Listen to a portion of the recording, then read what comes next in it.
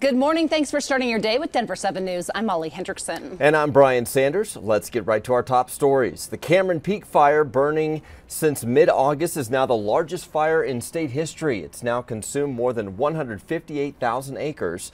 Over the past 24 hours, strong winds spread the fire quickly to the southeast, damaging an unknown number of homes and outbuildings. It's still too dangerous for fire crews to get in to assess the burn area. Mandatory evacuation orders are still in place this morning. After 2 days of questioning, the Senate Judiciary Committee will vote today on whether to send Judge Amy Coney Barrett's nomination to the full Senate for confirmation. If Barrett is confirmed, she will replace the late Justice Ruth Bader Ginsburg and give the High Court a 6-3 conservative majority.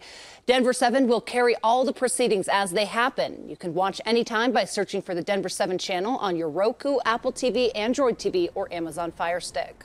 Well, there may not be a presidential debate tonight, but both candidates will get a chance to talk to voters.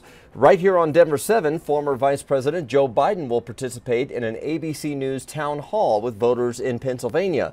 On another network, President Trump will hold a town hall at the same time from Florida. The dueling town halls begin at 6 tonight. Now here's meteorologist Lisa Hidalgo with your Denver 7 forecast.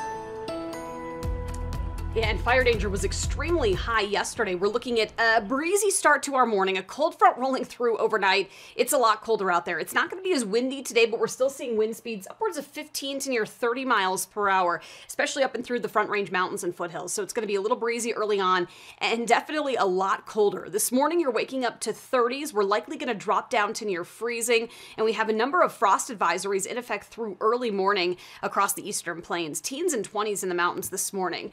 Definitely a slow warm up. By 12, by noon, we're going to be in the low 50s. We'll hit highs in the mid to upper 50s this afternoon. So a lot cooler than yesterday. Compared to yesterday at the same time, it's about 15 to 20 degrees cooler. We'll see a nice warm up heading into the weekend with another cold front on Sunday.